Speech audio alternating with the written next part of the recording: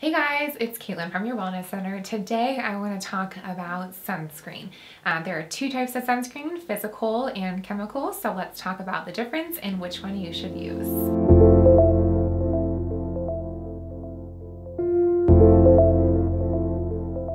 Okay, so when you're walking down the sunscreen aisle at your local drugstore, it may be a little overwhelming which one you should use and which one you need to stay away from. I hate to say it and you probably hate to hear it, but unfortunately the more expensive ones are the better ones for your skin. So when we look at common brands such as Coppertone and Banana Boat, those sunscreens are loaded with chemical ingredients. Chemical ingredients in sunscreen allow UV rays to come into the skin, and your skin reflects the UV rays off in the form of heat. So heat is bad for skin, especially when skin already has excess pigment. Anyone that has redness, rosacea, a lot of sun damage, hyperpigmentation, or melasma, any of this pigment is going to flare when you're using chemical sunscreens. So you want to avoid anything that has a chemical in it.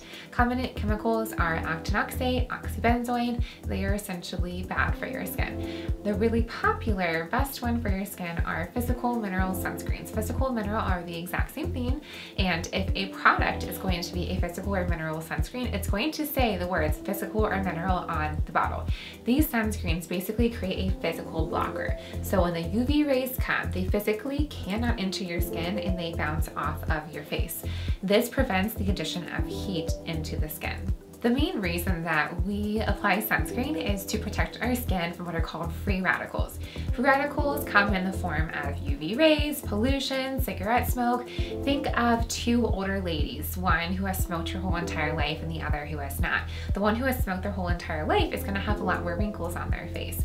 So free radicals basically cause damage to our skin. They cause lines and wrinkles, brown spots, red little veins on our face. Free radicals turn apples brown when you cut them open. So if an apple turns brown pretty quickly, think about what the free radicals are doing to our skin. The physical mineral sunscreens have the best protection against free radicals. There are recent studies that have shown that some of our cheaper sunscreens like Coppertone and even Banana Boat for babies have these chemical ingredients that trigger the formation of free radicals. So you are essentially applying sunscreen to your face thinking that you're protecting it, but actually you're causing more harm than good. A lot of people will tell me when they come in for consultations that they don't use sunscreen because they heard that it's bad for their skin.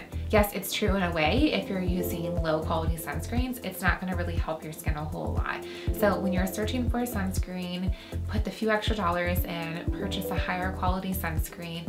A lot of our best sunscreens wouldn't even go on market in Europe because their standards for sunscreen are so much higher than ours.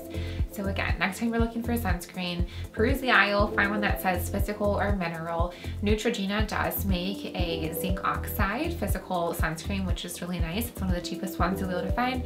Otherwise, some really good brands that carry good sunscreens are Coola and EltaMD. Those can be found online. If you have any more questions about sunscreen, you can visit our website, check out our other YouTube videos, and make sure you subscribe to our YouTube channel.